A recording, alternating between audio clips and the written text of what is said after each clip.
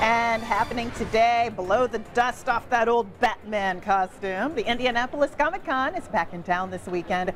Thousands of comic book enthusiasts and sci-fi fans are in town to take in the sights. Sunrise reporter Matt McCutcheon is there this morning, and he joins us now with more on today's special events. Good morning, Matt.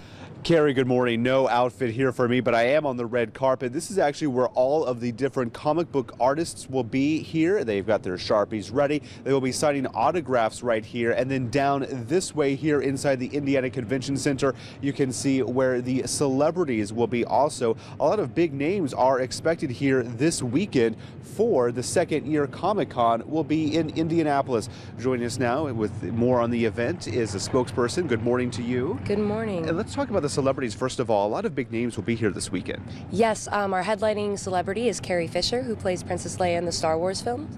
We also have Jason Momoa and Rory McCann from Game of Thrones, and Jenna Coleman from Doctor Who. This is the calm before the storm right now because I know doors open here at 10 o'clock this morning. What's kind of going on right now to get ready for the event, and how many people are expected? Well, for the entire weekend, we're expecting 30,000 attendees, and at the moment, being how it's very early, what we're doing is just setting up. This year we have more paneling, more signs, more staff, and of course more space.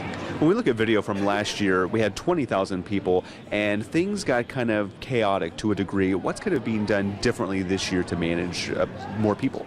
Well, like I said, we have reserved over 3 times as much space as last year, so that will definitely help with the crowding issue. And then we also have more things going on in the panel room, so attendees don't have to just hang out in the hallways anymore. And we have a very special event getting underway here in just a half hour. Yes, we do. We have the very first Indiana Comic-Con wedding.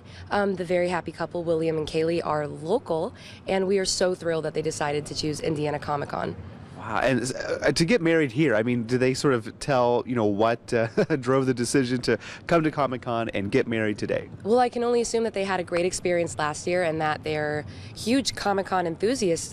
Comic books are great, and I guess they're very passionate about it, and we're so excited. Great. All right, sounds good. That wedding here in the Convention Center coming up in a half hour. The cake has arrived, so there's a lot of behind-the-scenes work getting done in one of those sort of breakout rooms for the big wedding coming up here at 8:30. So in addition to the wedding, there, of course, are a lot of events. There are more than 200 different booths and vendors from all across the country who will be here as well, in addition to some of the celebrities and the artists who will be signing autographs as well. So there's a lot going on for Comic-Con. We have more information on ticket prices and the like on our website at WTHR.com. Reporting live, Matt McCutcheon, Channel 13 Eyewitness News. All right, Matt, thank you.